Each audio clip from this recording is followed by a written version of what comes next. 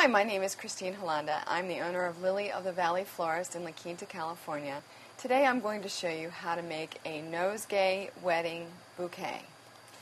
We start with our flowers. Typically a nosegay is dainty and for the flower girl or the junior bridesmaid or whatever. So whichever flower you choose to use should be somewhat dainty and not overpowering.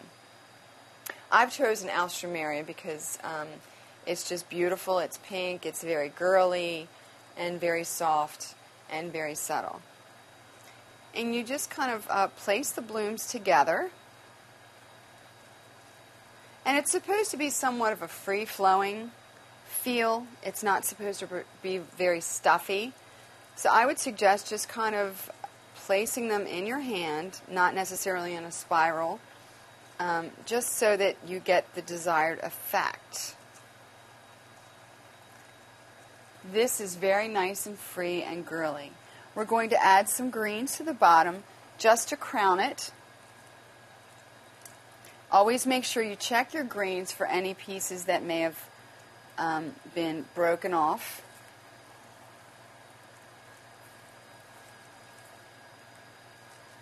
And then we add our filler, which I've chosen the Misty Blue, which is also a very soft filler. You can kind of place that throughout.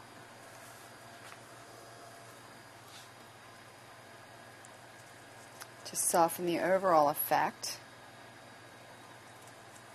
And now I've cut two pieces I've cut two pieces of sticky floral tape about 6 inches long.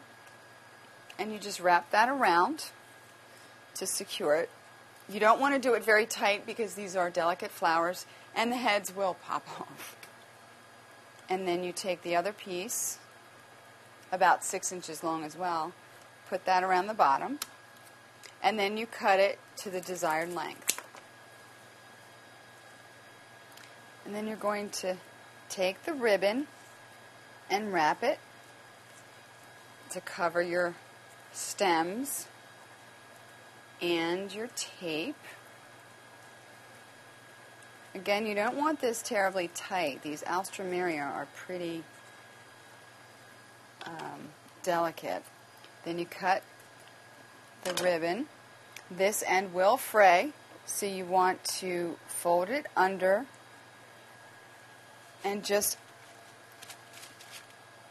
secure it with a corsage pin, which is available at any local craft store. You can use any color that you'd like.